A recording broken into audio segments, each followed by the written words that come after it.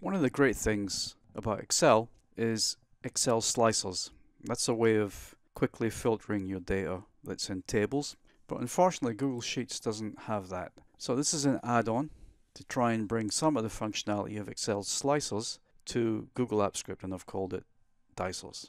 If you're not familiar with slicers, this is Excel and these are slicers. So you can filter data just by clicking on it. You can multiply select things and so on. So those are slicers, they're very handy.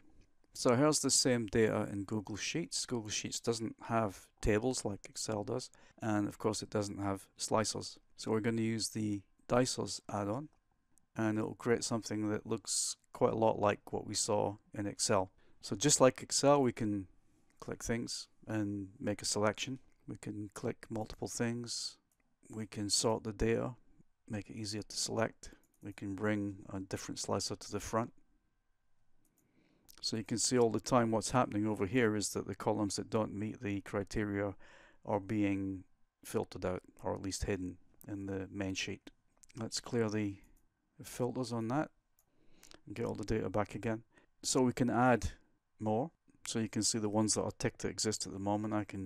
I want them all the columns, and every column that exists can be a slicer. So these are all the values that we're seeing there. If I change the data, let's get rid of some of this stuff, and all that gets immediately reflected in the contents of the slicer. So you can see the empty columns are marked there, so I can go like this and just show the empty columns. Put some numbers back in there again.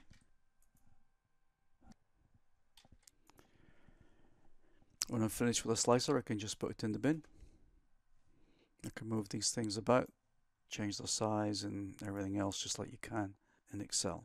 Now when I insert a new sheet, when I move sheets, it automatically detects that I'm not in that sheet anymore, and it reevaluates what's there and presents some slicers, some dicers if there are any, if it can, if there's some data. In this case the sheet is empty, so if I'm just playing around I can ask it to just make some test data when there's some test data for me to use, and it's gone ahead and generated some slicers for me to play with there too.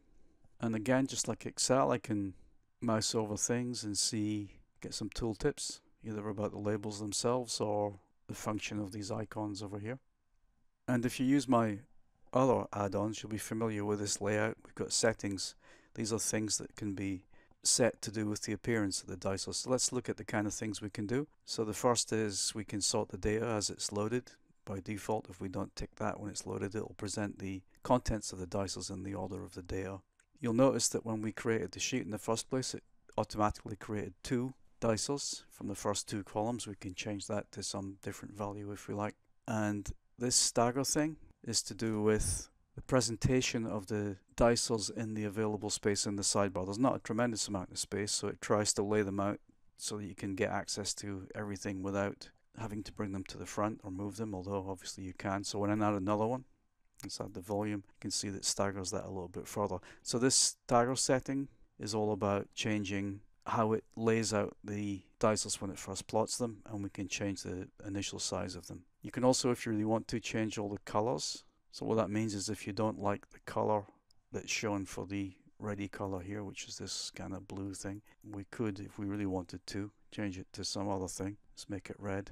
And now when we go there, you can see all these are red. Not very nice, but if you want to do that, then you can. Let's reset that.